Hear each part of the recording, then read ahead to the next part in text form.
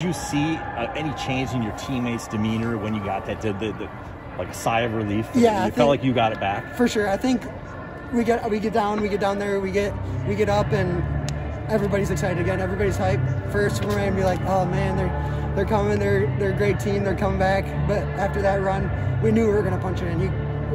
Anytime we get into the inside the 10 or 20 or 15 or whatever, we have to punch it in, and we did. So.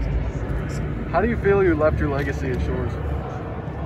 I mean, this was the end of the story, the end of the last chapter of my time at Shores, and it ended up being ended with a bang, like I said earlier in the week. I wanted to end it with a bang, and back to back. And we had this paper in our locker room all week that said 0.5% of the people that make the playoffs go back to back, and we're in that 0.5% now. So that's awesome. Undefeated as a starter too.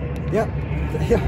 You've been around this program your entire life. I mean, you saw it when it wasn't winning, and now to be here where, I mean, you're not just winning, but back-to-back state championships. How do you put into words how this program has developed? Our coaches, they do an unbelievable job with every coach is, I'm going to say, best coaching staff in the state, and they put us out there to win games. They put us out there in position to make plays and to win games, and I put it all on my coaching staff. Next year, you won't be here, but how will the program be? Great hands. They're juniors and now sophomores and now juniors will have to take a step up, and maybe some freshmen next year. We had a freshman at left tackle all year this year, so I'm not even sure anybody knew that, but he stepped up in a role that I know freshman year I wasn't ready to play varsity football, so he did an amazing job this whole year, and he's going to be a heck of an athlete. So awesome, Brady. Thank you. Thank you.